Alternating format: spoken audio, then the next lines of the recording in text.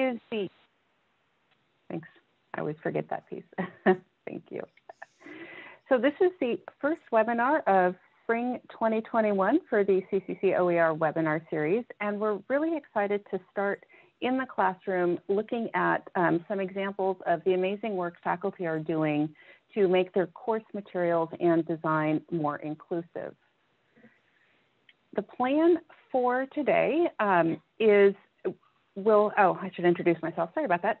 So my name is Suzanne Joachim. I am part of the CCC OER webinar subcommittee, and I'm thrilled to be able to moderate a panel today of 3 instructors that are doing some amazing work.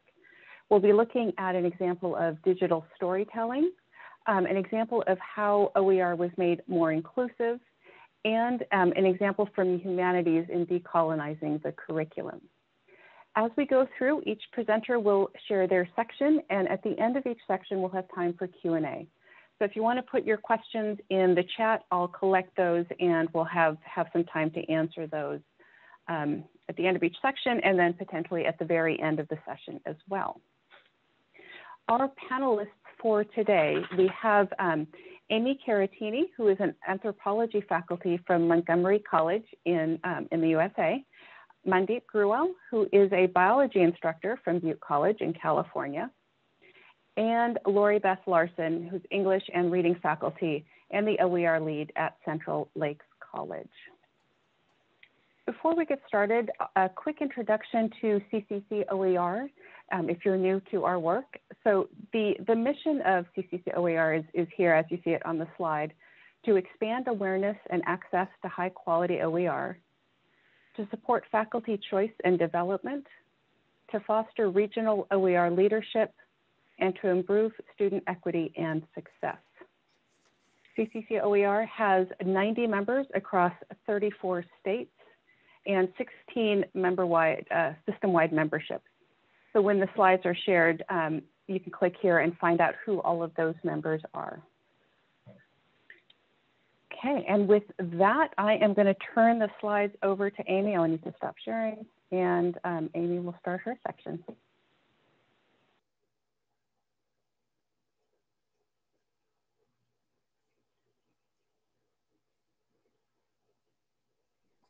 Hi, everyone. Thank you for that introduction, Suzanne. I'm really happy to be here. Thank you again for the invitation. As was already mentioned, my name is Amy Caratini, and I teach anthropology at Montgomery College in Rockville, Maryland. And today I'm going to talk to you about digital storytelling, and specifically how I've implemented it in my Anthropology 201 Introduction to Sociocultural Anthropology class. And for me, the value of digital storytelling is that it really fosters or nurtures multiple viewpoints or multiple perspectives on the anthropological concepts that we're learning. And I find that students really enjoy applying their lived experiences to their fieldwork and their research, and it comes out in the digital stories. So I've enjoyed using this as a platform for student engagement. So there's 6 different points I want to share with you about digital storytelling and how some of the strengths, I believe, of this open pedagogical practice for engaging students. The first is that it's based on experiential learning. And in anthropology at Montgomery College, one of the signature assignments that we have is a participant observation-based project, where students are encouraged to investigate a cultural phenomenon. Pre-pandemic, this meant an in-person experience. I had students looking at Starbucks as a third space to gather, or the Genius Bar at Apple, or a farmer's market. In the pandemic, they've been doing more virtual ethnography, where they've been looking at online communities, webinars, events online to do this assignment. And to begin with, the assignment is a paper where they do some field work, exploration, they take notes, they interview people, and then they write a paper about that, connecting it to some of the anthropological concepts that we've been learning. Near the end of the semester, they then take that paper and they have the opportunity to turn that into a digital story. And what I really love about that transformation from the paper to the story is that they have to think about communicating what they learn to a more general audience. And so they get to process the information in a new way. And you'll see up here, I took some screenshots from digital stories.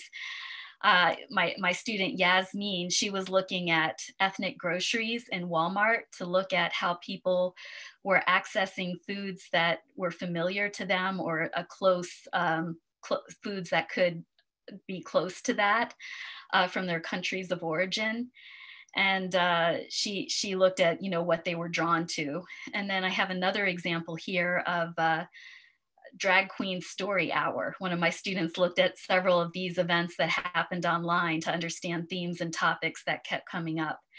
And then a third example that I have down here is the Vietnamese Association at the University of Maryland. One of my students went there to see their family night.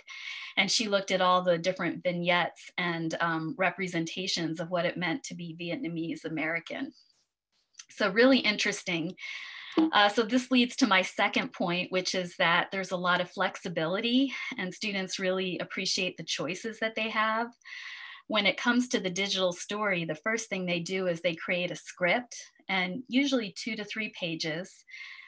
And they have to really think about not only what they learned through their research, but how it connects to their own life.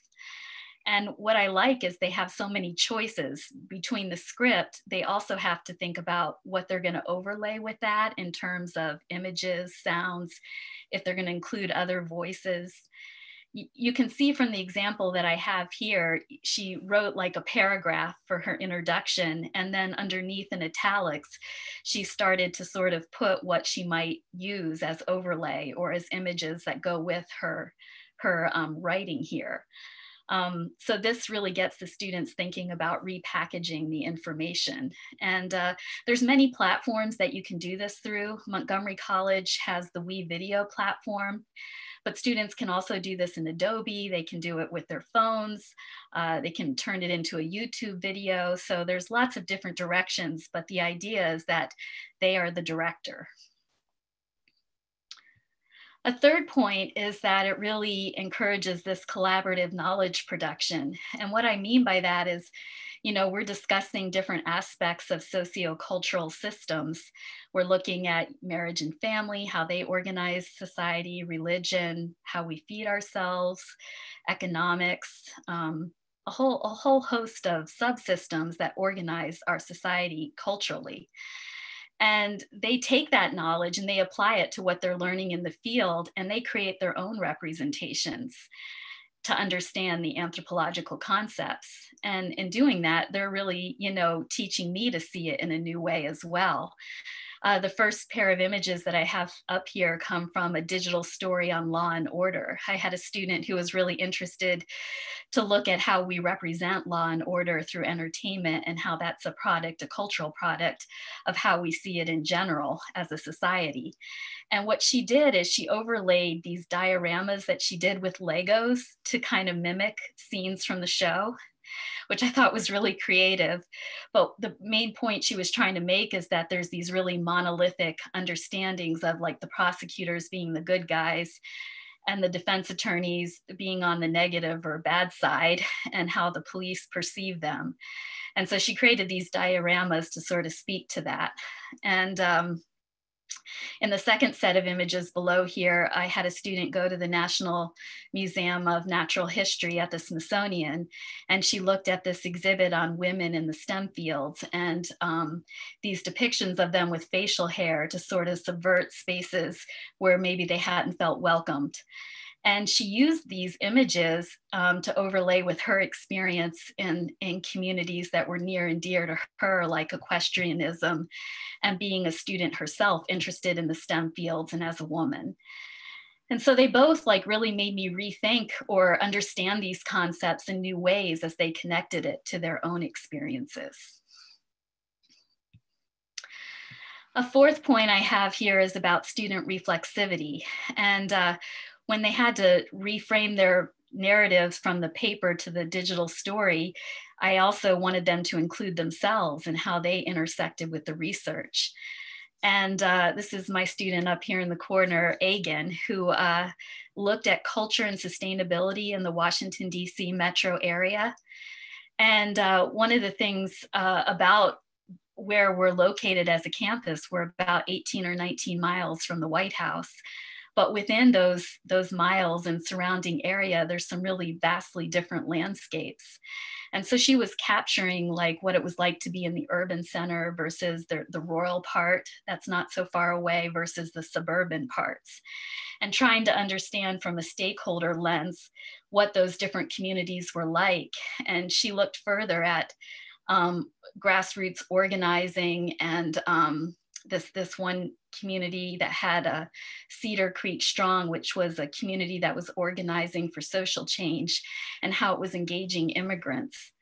So, I really enjoyed how she was able to put those multiple perspectives together. And circulation of knowledge is my fifth point, and it kind of builds on the last in that people are anticipating their audiences with the digital story. They're thinking about how the public is going to respond.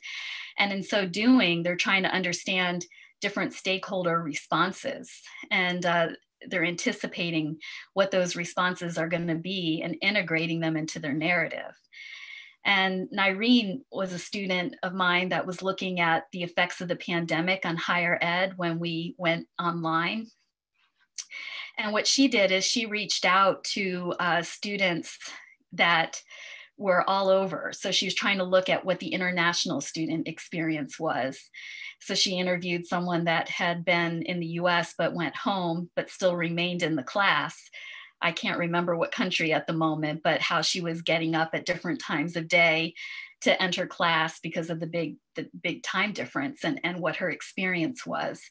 And then she looked at another student at Montgomery College, and then she looked at students that were at other institutions in the US to try to look at the similarities that were connecting their experiences and the differences. And the last point that I have here is about developing purpose.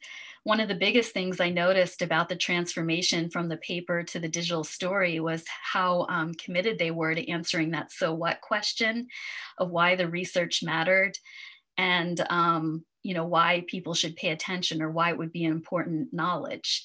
And this is my student Ava, who was looking at theater culture, both from the inside, how actors were experiencing it, and then what the benefit is to those who go to the theater. And she had, you can see here, one slide within her digital story. That's why. Why is this important? Which is, of course, one of my most important aspects of anthropology is how can you take this skill set and this perspective and apply it to everyday issues or problems. And this is how she closed her story, which I really enjoyed. It's poetic, but it also speaks to what it means to be part of the shared human experience. She says, performance takes our realities and turns them into visual, musical, and poetic creations that reveal to us elements of our world of which we had been unaware, while performers meet a variety of people and live a myriad of different lives with each new role they conquer. This in turn allows them to become empathetic and more conscious individuals in society. Theater isn't merely an outlet for me to express and discover myself, but I now see it as a documentation of and a reflection on how far we may have come as a society and how much farther we should strive to go.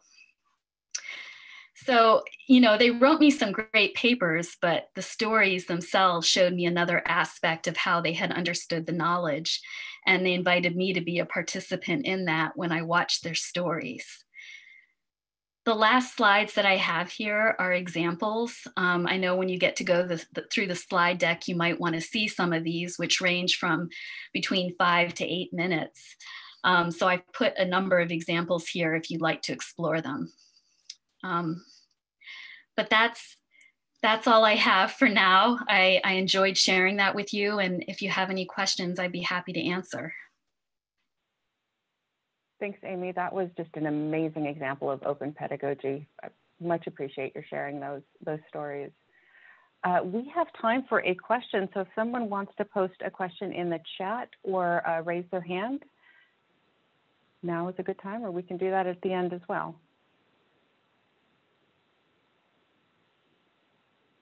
So question in the chat about what tools your students used. So I mentioned the WeVideo platform, which is tremendous. I really love it. At Montgomery College, we have a digital storytelling community of practice. And, you know, it's a really rich, vibrant community that's actually connected to the Smithsonian and the Paul Peck Humanities Institute. So in that sense, it's really nice. It's free access for the students, and it's a software that allows them to drop their narratives, their sound files, their video, and kind of create just create the digital story based on those tools. But certainly I've had students who wanted to interact with other modalities, and Adobe Acrobat is another one. Some people like to make them on their phone and transfer them to YouTube videos. And I know there's other platforms that I'm not as well versed in. I think Apple has a platform too. So you just have to kind of look around, but I would recommend the WeVideo if your school is able to access that. Wonderful, thank you. And if folks have other questions, post them in the chat and we'll come back to them at the end. If you don't have your chat open, there's a great link that Una dropped in there for the podcast with Amy and one of her students sharing the student experience. It's a wonderful podcast if you have a few minutes to listen to that. And at this point, we're going to turn it over to Mandeep, who's going to share her how she changed the textbook to be more inclusive. Mandeep, all you.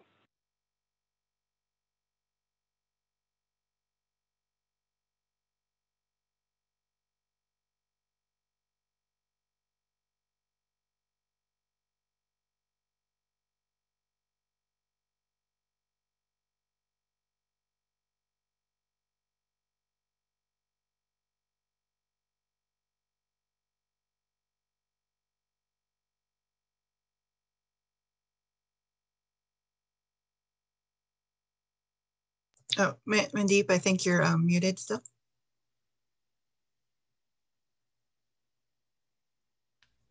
Sorry, guys. Okay, my name is Mandeep Grewal. I teach biology at Butte College, and that is located in Oroville, California. And in this presentation, I'll go over how we made our OER textbook more inclusive. So I'm going to be talking about human biology textbook. So I did not know, how to start and where to start. And then I didn't even know that my book was not inclusive.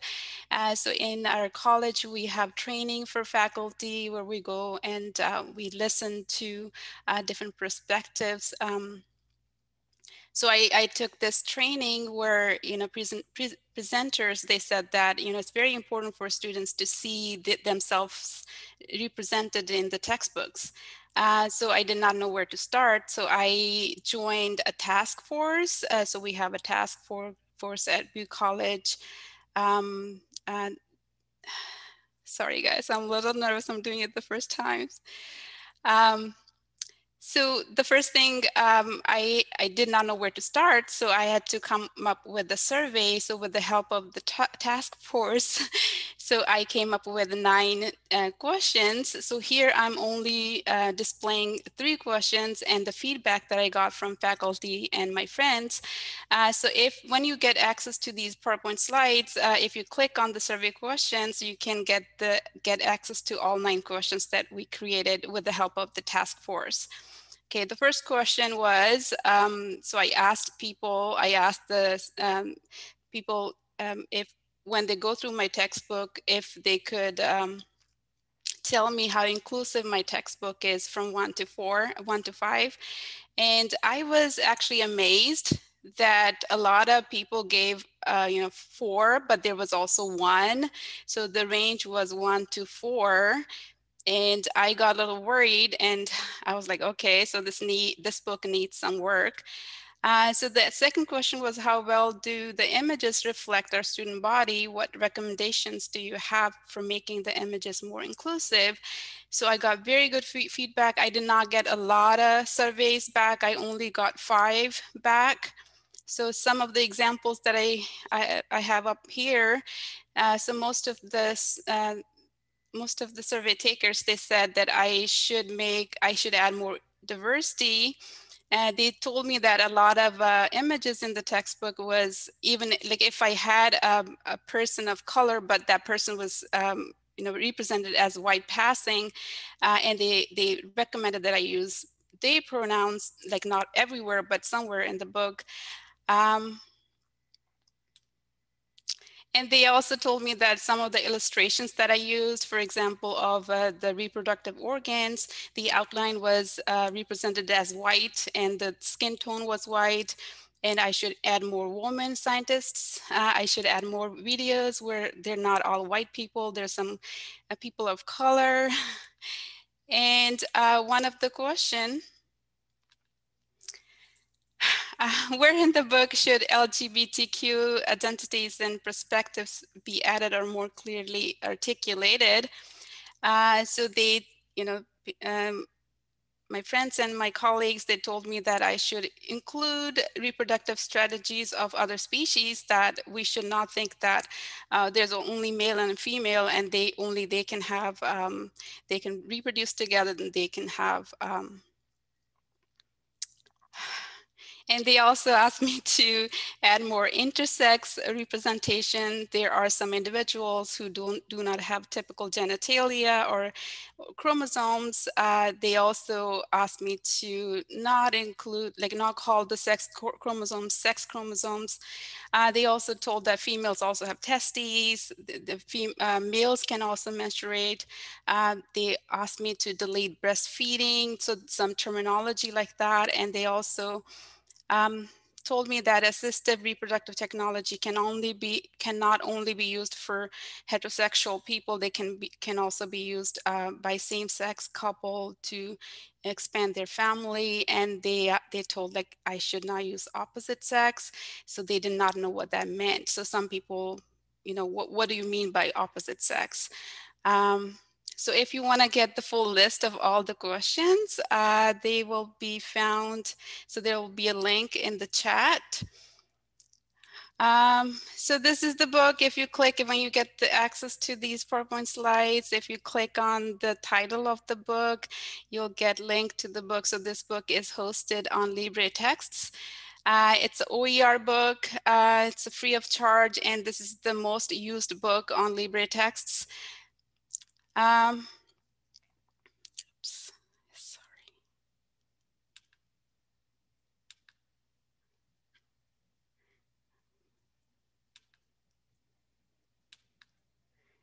Okay, Suzanne, can you can you still see the PowerPoint slides? I think I clicked on the link.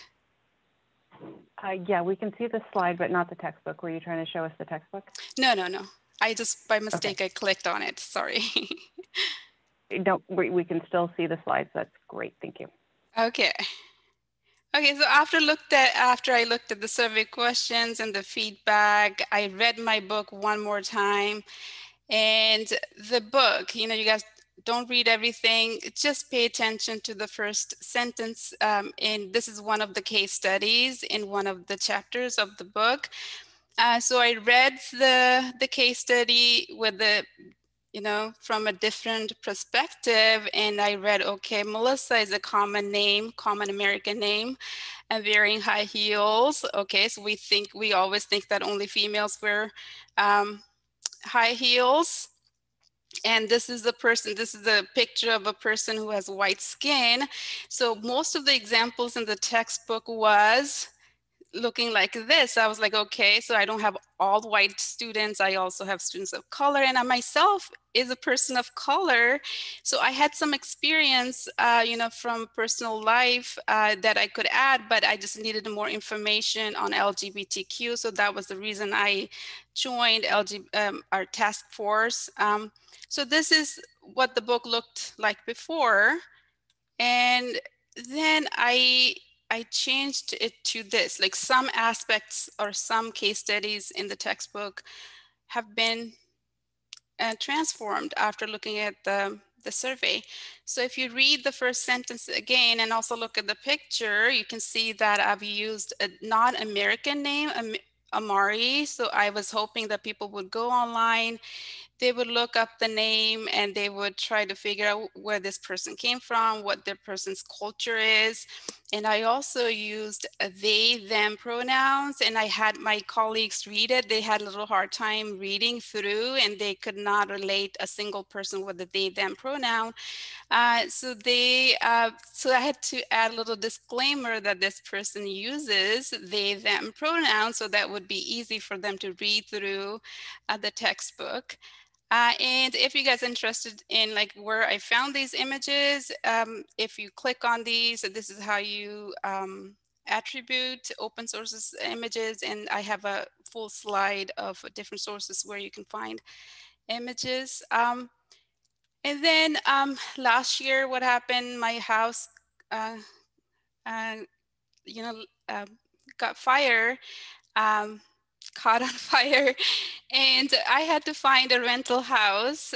There was like no house because of the fires around our around our area, so it was hard to find a rental house. So we were renting the house through an insurance company. So insurance company was paying a lot of money to renters. So we found a house. The guy signed all the paperwork, and then we went to see the house, and he said, oh, okay. So I forgot one thing. I was like, what? And he said, could you cook Indian food outside? So when you cook Indian food inside, it can, all the smell can get into the house, and it's hard to get the smell out. And I was like so disheartened, but that was the only house we could get. And I thought, like, many people have that kind of experience. So I needed to add that in the book. So here, so I added my own perspective in the book, and you guys can click on these links if you want to find the image where I got this image from. The other things I've added, when you have a person with a disabilities, like we always have an image of a person on a wheelchair when we're talking about a wheelchair or we're talking about disability. And here, you can put a picture of a person with a disability or a person of a color where we're not actually talking about the appearance of the person.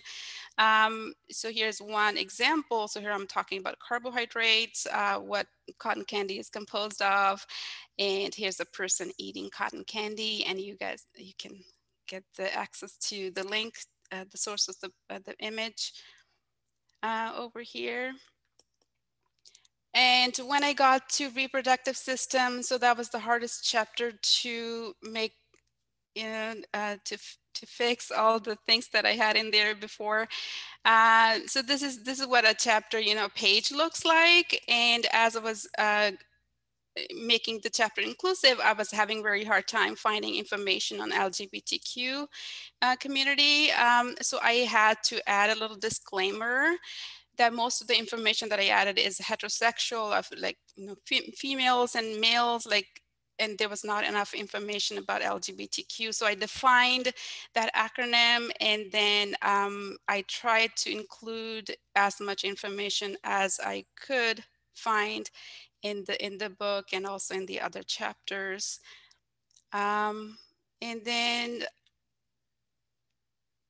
here, actually, I'm going to take I'm going to take questions. I'm sorry about all the little nervousness because this is the first time I'm doing a big presentation. But if you have any question, so I can add, Suzanne, do we have time for a question right over here?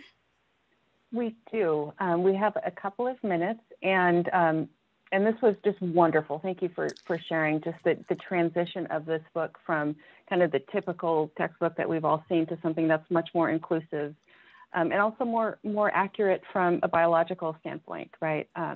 So just amazing work, getting lots of accolades in the chat. Amy shared a great link to sources for finding more diverse images. So if folks have the chat open, definitely worth clicking. I know I have that page bookmarked. It's hard to find some of these images, so thank you for sharing that. And Mandeep, I believe your next slide has some places to find images as well. Yes. Yes. And the main question that came up was about who took the survey. So was this students or faculty that took the survey? It was the faculty and the task force staff and librarian. So I gave it to a variety of different, so it was English instructor, biology instructor, librarian, and then task force members. So it was not students. So I'm hoping to get more information, like more feedback from students. So I haven't taught students with this book yet myself, but other people have. So hopefully I'll get more information from students on this. Wonderful. Thank you. So thank you for sharing. And if folks have other questions, you're welcome to put them in the chat and we'll come back to more questions at the very end. At this point, we're going to turn it over to Lori Beth. Mandeep, that was absolutely fabulous. I'm going to be sharing that resource as well. So I am Lori Beth, and I teach at a small college in Brainerd, Minnesota. I teach English and reading and a variety of things. So I took my humanities class. I teach humanities and attempted to decolonize it. So this was my original. The original textbook I had was The Humanities Through the Arts. I believe the newest version of it, I think they come out with one every year, is about $170, or you can rent it. I think an online version for $70. I like the textbook, but as we all know, the humanities in many American colleges are about Homer and Shakespeare and Jane Austen, and primarily my search for OER materials came up with this kind of thing. I'm just kind of making fun here. This was a humanities one-on-one OER that I found, and he even makes fun of old dead Greek dudes and medieval philosophy, the Renaissance, pretty Western. And this was another one that I found. It did include humanities from Africa, South Asia, China, Japan. But as I was looking at this, and primarily a chunk of my time in reworking this humanities OER was looking at, I didn't want even a comparison, right, between Western humanities and then everything else, right? I didn't want to start from that point. I grew up in Papua New Guinea. Just to give you a little background on myself, I grew up in Papua New Guinea. This is my neighborhood. And then I have a degree in ethnomusicology from the University of Hawaii. So my background is not in like English literature or Western humanities. So here are some of the questions I started trying to figure out. So how do I incorporate the Renaissance if students need to know about this? Which philosophy do I include? Because I am not a philosophy major. I don't really have a background in philosophy. What about art appreciation and music appreciation? Since I do have a background in music appreciation, but it's certainly not Western music. How do I present religion? And should I follow like a history of the world? Is that how I should put this together? I just was not sure. So I went back to the basics and I did, your backwards design. And I said, okay, so this course meets a goal area 6, which is humanities and fine arts, and it meets a goal area 8, which is global perspective. So if I'm going to do that, and if this is the course that I'm going to teach along with a number of other instructors, can I actually meet the course specific outcomes? The only one I was, all of the outcomes were, I could meet them, except I wasn't sure how to summarize the major characteristics of various eras and arts and humanities. Which era and which area of the world? Because they were they going to learn about the Renaissance and Baroque? I wasn't sure. So I decided to totally delete Western humanities from this course. And that was a little scary. So as I introduced students to this OER and to the course, I said, I've taught it as a typical humanities course, but I've expanded it.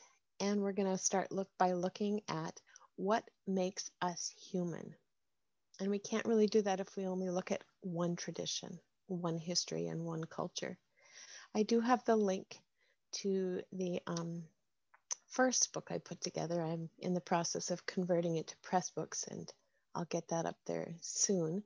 But it is published in Open Dora, our Minnesota State repository. So I found this fabulous resource. It is open, surprisingly, amazingly open. And it is a 4.5 hour YouTube video called Human. And I'm not, Jan Arthus Bertrand collected stories from more than 2,000 people around 60 countries. And I asked students to watch this. This is the first thing they do. And it's little interviews with a Black background. And he asks them a variety of questions. And then I ask students to respond by making their own video. That was a little complicated. I need to take some advice from Amy's digital storytelling in order to make this go better, but that's where I started. And then each section has essential questions, and students respond to those. So that's the assessment part. What is changeable? How we know about the world shape the way we view ourselves? What does it mean to grow up? These questions they ask throughout the book. So here's an example. I know this slide's a little hard to see, but this is philosophy. And each of these sections I really need to expand a little bit, but I think I have a start on the basics. So this is Julian Baggini, and he's actually not a philosopher, but he is a journalist, and he looks at philosophy from around the world, from different points of view. And then again, religion, we just take a very general overview of religion, take a look at the 5 major world religions, and then we grapple with some questions like, where do I come from? And how do I live a life of meaning? Language, this needs definitely some more, as I said, but here's some of the essential questions that we ask. How is language used to manipulate us or empower us? And I asked students to respond to these, and literature was really fun. I actually found a translated Korean novel instead of taking a look at heroes from simply a Western perspective. This Korean novel takes a look at a hero from a Korean perspective, and it is an open resource. So it was pretty fun to find that, and I copied the whole thing into the OER. Visual art, again, TED Ed has a ton of lessons, and so I've taken like Frida Kahlo and a variety of lessons from TED Ed talks. And I included culinary arts, which came about from a Taste the Nation, I believe. I watched Taste the Nation during our summer pandemic time at home, and started thinking about how culinary arts are really important to what makes us human. And so I found was absolutely wonderful that the Smithsonian went open, and found a bunch of ideas on culinary arts. In this section, I also ask students to cook something and share it with everybody. We can't actually share in person because we're all remote still, but they shared a picture of their food and their family trying it, and it could have been comfort food from their own historical or their own traditions, or it could be something completely different. And music, of course, since that's my background, again, typically I ask students to take a look at the resources I have, but then expand in their knowledge of music and traditions, and respond to the essential questions. So what's next in my process here? Some parts of this OER are pretty slim. It needs a lot more. I need a better rubric, and I loved hearing about Amy's digital storytelling, because I think that would be a nice way to incorporate students internalizing their lessons. And then I would like to know how to incorporate their work into the OER. And so, and I also, now that I've completely deleted Western humanities, I would like to pull some back in, but I'm not quite sure how to do that. So that's where I'm at here. And I will stop sharing now.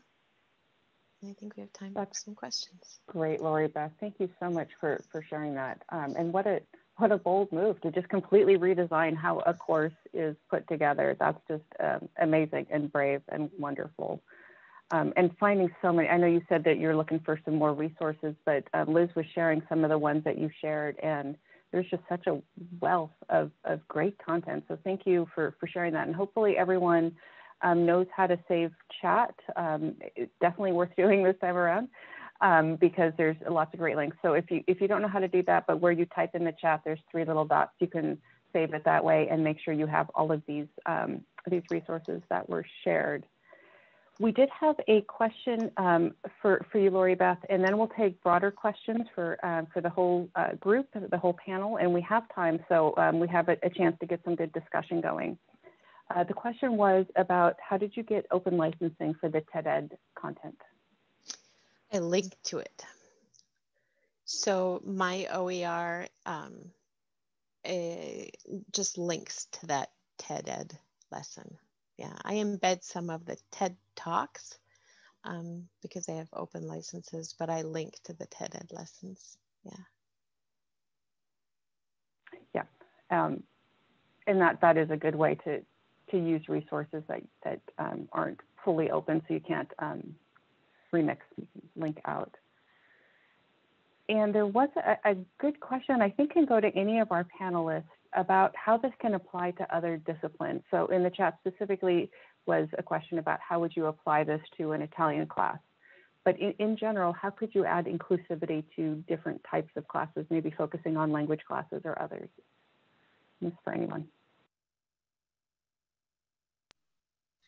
I can offer, well, first, just listening to Lori Beth, you know, it's amazing what you're doing, creating these spaces for students to understand our shared humanity. And definitely with the digital storytelling, like there's so many ways that you can apply it. I put in the chat the link to the digital storytelling community of practice at Montgomery College, so you might see some different examples. But I know that in the humanities, like a lot of the writing professors or English professors are using it for students to tell more personal narratives. And I feel like in the social sciences, they're sort of using the digital storytelling as a way for students to communicate their research to a more general audience and to be reflexive about it, almost like mini documentaries. So I think that there's many ways you can take that form and use it for a specific purpose, but maybe the thread that connects them all, at least in my mind, is that the students are putting something of themselves and their lived experiences in each of those narratives.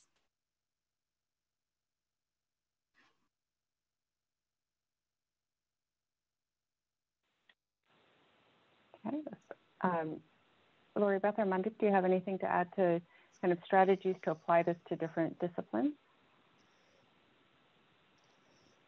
Yeah, I was looking at the chat too, and I think applying to different disciplines, we're doing a music and world culture and a philosophy class, converting those to OER now as well. And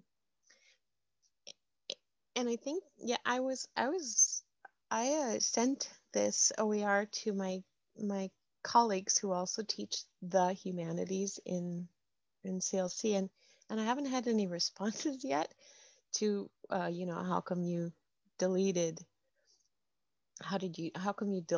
Western humanities from your course. So I'm not exactly sure how I would respond to that criticism yet. But that's how we're going to go about taking a look at philosophy and music and world cultures, is by, let's take a look at the whole piece. Now I don't have a very good answer for that. It can, yeah, it's interesting when you start presenting things in a way that's different from what we've always presented. I know with the biology book, we had faced that too a little bit, is, oh, you're doing it differently than the usual. And at some point you just have to go, yes, we are. Yeah. So go ahead, sorry. Mandy. Yeah, please. Yeah. I think, sometimes when we are just asking people like who are in our own discipline, like we don't know what to change. So it's good like to change other disciplines. It's good to ask other people, ask students, because I just did not know how to change some of the sentences, like, okay, sex chromosomes, those are just sex chromosomes. So I did not know where to find information. So those people, like other people can tell. So this is how, because I asked people from English, right? So from task force. Yes. Yeah, that's a great strategy, reaching out to colleagues in other disciplines to get that other viewpoint. Because yeah, we do get kind of focused blinders in our own way of seeing things in our discipline. Great idea, thank you. So a couple of questions I think touch on the idea of how do we start, right? So how did you begin this? These are all big projects. What's a good first step? And I know one person was asking about, was there grant funding? Was there other, or just kind of how do you take that first step?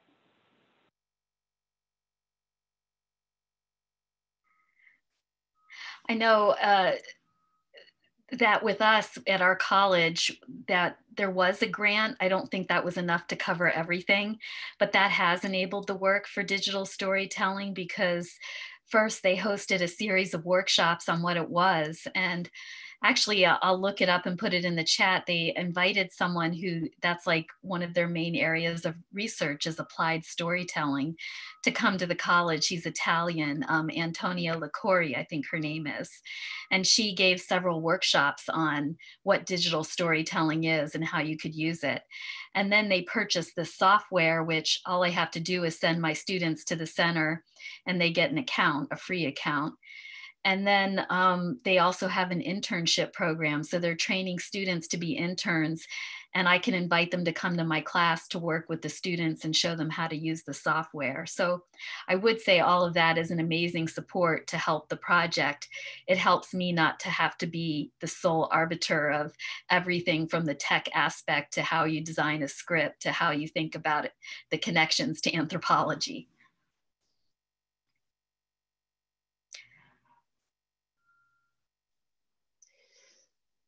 We have a OER community of practice here at CLC, which so we offer faculty stipends to convert their coursework to open educational resources. And we have about 9 people doing it. this year, and matter of fact, this year we're using student OER specialists to help out. So that comes from the state. We're working towards making that sustainable and getting our college to fund some of it. But that's kind of how we work with developing OER. I think money incentive is the big thing. I think college has to give incentive. And once you're in it, now I started working on this book when I was a part-time instructor. So my goal was to get a full-time job. So I just started working on it without, with a little bit of stipend. But once you work on something, you just kind of like own it, then you just want to work on it. I think money is the first step. So now it's just like I've been working on it for, Suzanne and I, we've been working on this book for about almost 5 years. So then it just becomes your thing, and then other people start asking, and then then you just become part of it. Yeah, and I think Amy Hilfer was in the chat, said time and money, right? What's the hardest thing? And yeah, this does require support from either the colleges or larger entities to help get it started. So thank you all for those wonderful questions. Just a few wrap-up slides about what's coming next. These are the webinars coming up for this semester. You can see the March is Open Ed Week, and we'll have a slide for that specifically. April is a community college K-12 connection webinar about how those two connect. May 12th is finding professional development resources for OER adoption and creation. And that may provide some of the answers that folks were asking about. How do you get started, right? So how do we advocate so that our larger entities can support faculty doing this kind of work? And then in June, we're still working on the topic for that. So Open Ed Week. Liz, do you want to share a little bit about that for us? Sure. You can, yeah, okay. So the Open Education Week this year, which is organized by Open Education Global, the parent organization for CCC OER. You can now submit your events. You can also go to the site and see archives of different events that people have done in the past, and you can find resources that people have shared. So if you're not familiar with it, you should go ahead and check that out. And next slide. So CCC OER, in the past, we've done a lot of webinars, and we figured, Zoom fatigue is a real thing. So we're going to have one kickoff meeting that's live on Monday, and you can register for that on the spring webinar page. And then we're going to have themes each day. So it'll be, asynchronous on different social media platforms. Monday is talking about OER basics. Tuesday, we'll be talking about an ongoing program that CCC OER is doing about regional leaders of open education. Wednesday is student OER awareness. We'll have open pedagogy and equity. And then Friday, we'll be talking about global open leadership and the CCC OER leadership, specifically our executive council. And if you're a member, you can find out more about that and participate. Next slide. And just to stay in the loop, we keep a list of upcoming conferences on our website. And our community email, if you're not on that, it will announce our webinars, and it's a great community of practice for educators. And we also have EDI blog posts and student OER impact stories. Next slide. And and that's, yeah, I just put the image credits in there, but yeah, if you want to get in touch, there's Una Daly's email. She's the director of CCC OER, and I'm the manager of community practice, and I run the CCC OER Twitter. So I think that's all for me. So if anybody has any more questions. We've got a few more minutes, so turn it back over to you, Suzanne. Thanks, Liz. Yeah, so if folks have questions, we do have some time for additional discussions with our panelists. I'm also going to copy some of these links from the slides that Liz shared, so that if you want to get to the webinar series, that's in the chat, joining the email list. And then the EDI blog posts are really great reads. And there is information there about places to find more diverse imagery as well. There was a great blog post that started actually a good chunk of this work for some of us. So I have stopped searching the chat. I'm so sorry. If there's any questions and you want to raise your hand or repost them, oh, Sophia, yeah. So the link will take you to where the slides are being shared.